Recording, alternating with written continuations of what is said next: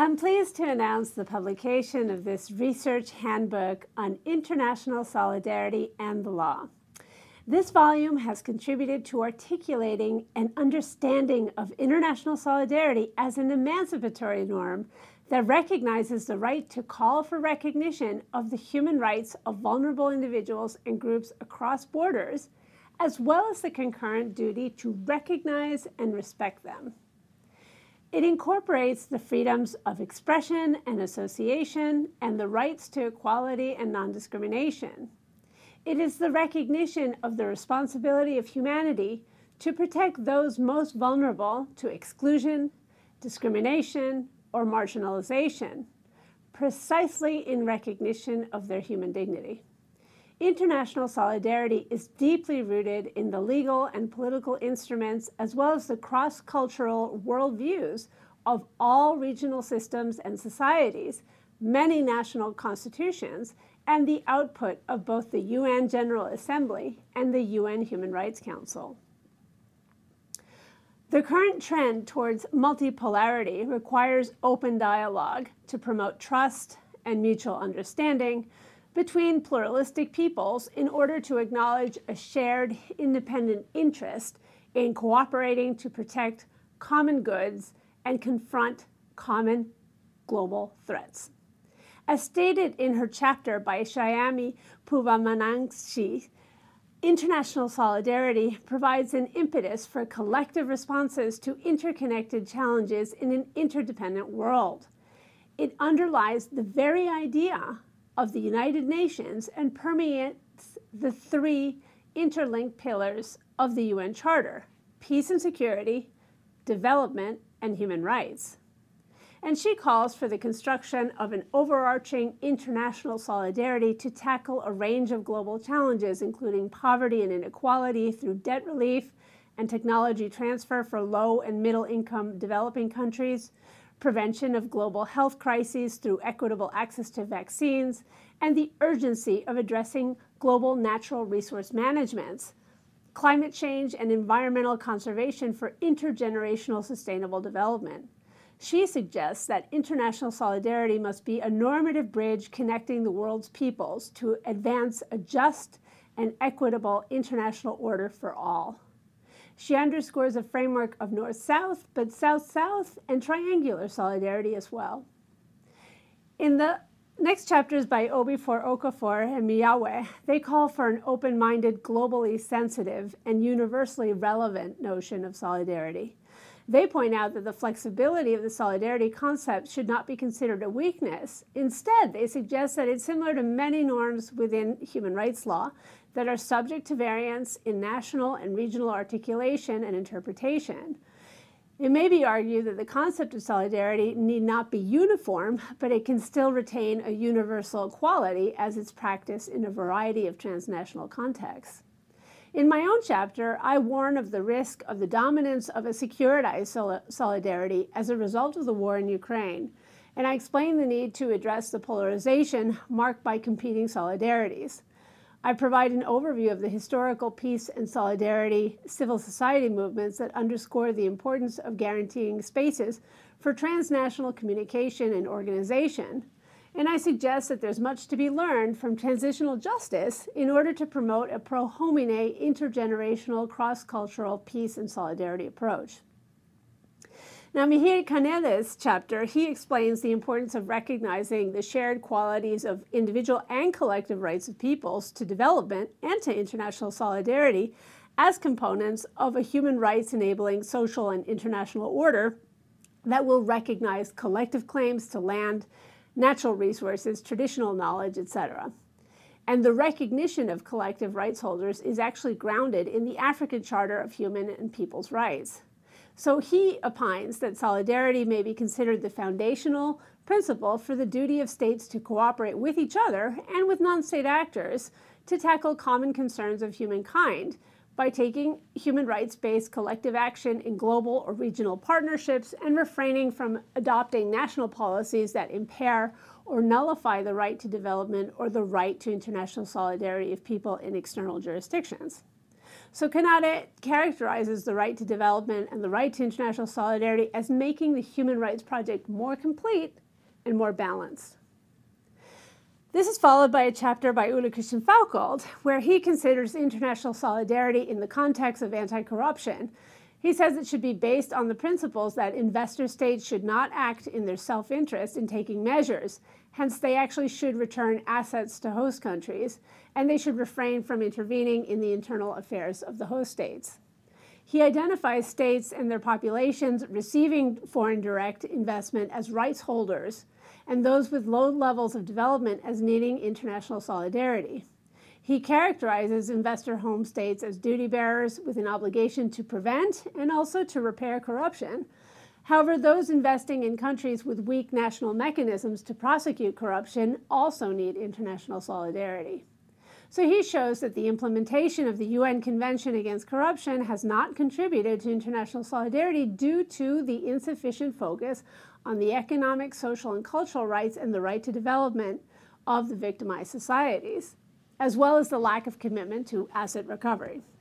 So many rights holders' nations are unable to file requests for asset recovery. And so this chapter highlights the importance of analyzing global challenges through a holistic solidarity framework that recognizes the interlinkage of human rights with other fields. And this would then require a combination of UN jurisdictions, Geneva, which addresses human rights, New York, which is peace and security, and Vienna, which looks at transnational crime. And this chapter then is followed by Harrison Mabori. He's writing about Bandung solidarity as a transnational decolonial solidarity within international trade. And this aims for a broader economic justice to ensure protection of everyone's dignity, humanity, and the environment. And this would stand in contestation to Bretton Woods solidarity, which promotes free trade with a focus on economic development in a framework of sovereign inequalities. He calls for closing the gap between these competing solidarities, in part through greater participation for representatives of the South in forums creating trade standards and recognition of the central relevance of the context in which they are applied and their impact on human rights. And this chapter is then followed by Beate Schofield. In her chapter, she's arguing that international solidarity is an integral part of sustainability. So she's calling for including intersectional, intergenerational, interspecies even, unbound by geopolitical borders, characteristics within the international legal principle of solidarity.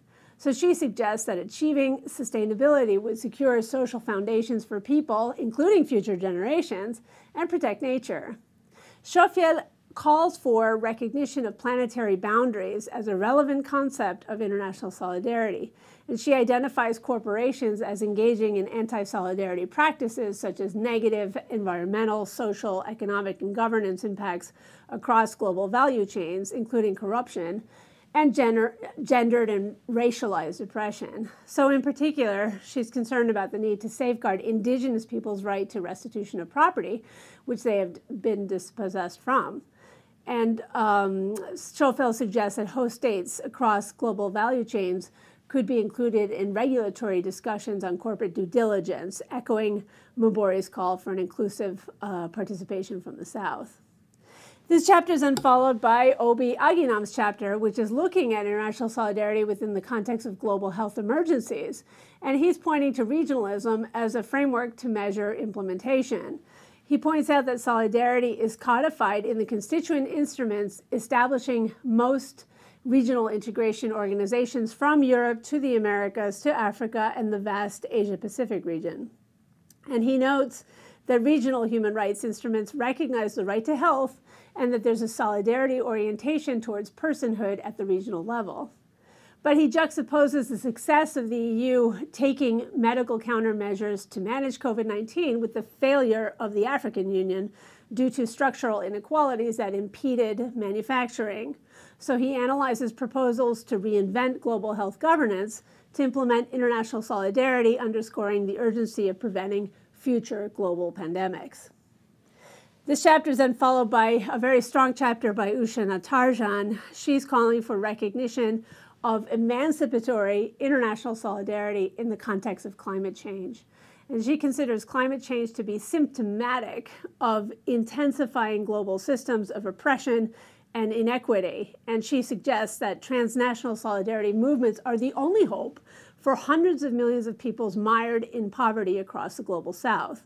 She criticizes the criminalization of their organizations, their protests and movement building, as well as the fracturing and sabotaging of transnational alliances among environmental justice movements, indigenous and tribal organizations, peasant and small farmer associations, food sovereignty coalitions, etc. So she underscores the importance of applying an interconnected, interdependent solidarity that relates to the environment, the deep sea, and outer space. And she points out that environmental justice movements often work in solidarity with present and future generations in accordance with the prevailing definition of sustainable development, thereby helping to broaden the conventional notions of solidarity. And she characterizes these movements as pursuing transversal identity, hybridity, solidarity, as opposed to universalism, in order to pursue a more genuine international law. And this chapter then is followed by a chapter by Amy Chin Arroyo and Jaya Ramji Nogales, and they're discussing the contribution of civil society solidarity movements in the context of migration. So they identify two opposing types of solidarity: positive solidarity that enhances the welfare of migrants, but also negative solidarity that seeks to exclude migrants, exacerbating their vulnerability to a range of forms of violence. And Chin Arroyo and Ramji Nogales describe the application of anti-solidarity border control measures by the EU and the United States to criminalize humanitarian actors who help migrants, as well as the drafting of a new pact on migration and asylum that pursue negative solidarity.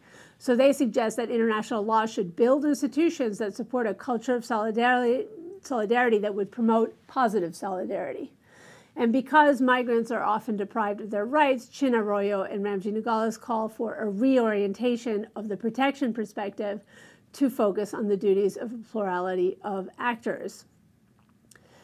Their poignant presentation of the motivations of civil society actors in the global South who provide solidarity assistance to migrants inspire an imaginary of new strategies to promote a culture of solidarity, which would include actually churches and universities. And this chapter then is followed by a chapter by Elizabeth Salmon, and she's explaining that solidarity is a principle in the constitutive instrument of the Organization of American States, as well as in the preamble of regional treaties. So she describes how it's referred to by the OAS as means to combat poverty and natural disasters and promote economic, social, and cultural rights as well as development. She indicates that within the region, they use solidarity to tackle health crises like COVID-19, but also to look at corruption issues and migration. And she describes American solidarity as including representative democracy and human rights. The American Declaration actually calls for education on human solidarity, and Article 26 of the American Convention calls for international cooperation among states to achieve economic, social, and cultural rights and progressive development, and this implies then solidarity. So she explains how the duty of cooperation is reiterated in several treaties, from preventing forced disappearances to combating discrimination and violence against women and racism.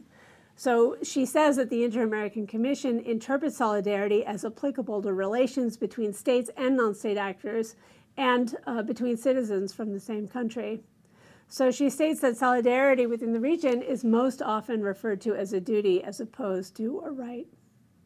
And this chapter is followed by another chapter by Abbas and Ahmed, and they're looking at the Organization of Islamic Cooperation, showing how it promotes soft peace mediation as a form of solidarity, and moreover they have a solidarity fund. They explained how the concept of the Ummah, the community or the brotherhood, is pursued as a form of solidarity, and the same within the Arab League. The challenges within the region international solidarity include sectarianism, as we've seen, as well, and external threats such as Islamophobia. So they actually suggest that these regional organizations should implement international solidarity measures in order to retain their relevance for the Muslim masses around the world. Sylvia Bawa, in her chapter, presents two aspects of African humanism and philosophy that relate to solidarity. She refers to the principle of Ubuntu and Ferituma, and she says that solidarity should address historical injustice relating to gender inequality. So for her, international solidarity is a form of social justice.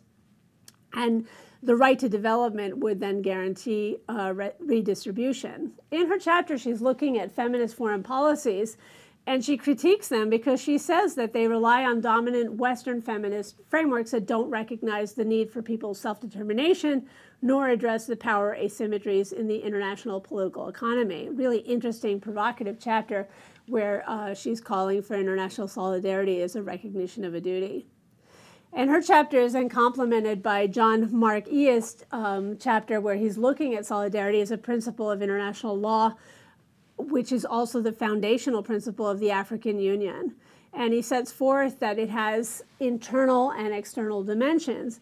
And the internal dimension then allows the region to manage intra-regional affairs, and the external dimension allows the African Union to seek redress for economic inequalities among states and to call for reform of the international system to allow for more equal participation in the international legal order.